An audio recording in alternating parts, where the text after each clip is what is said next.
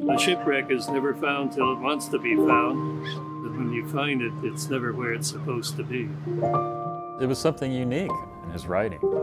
My father didn't want a detective, he didn't want a spy. You know, he wanted to focus on adventure, and everything revolved around the sea. My name is Dirk Cussler. I'm the son of Clive Cussler.